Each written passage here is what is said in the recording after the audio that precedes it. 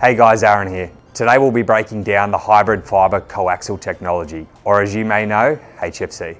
HFC connection is used in circumstances where the original pay TV or cable network can be used to make the final part of the nbn network connection. In these circumstances, a HFC line will run from the nearest available fibre node to your premise.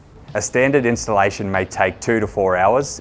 If there is complexities or if the coax cable is not connected to the nbn utility box, also referred as the PCD, the installation may take longer, sometimes around 8 hours. To enable you to move easily, remember to leave the nbn supplied equipment or network termination device where it has been installed.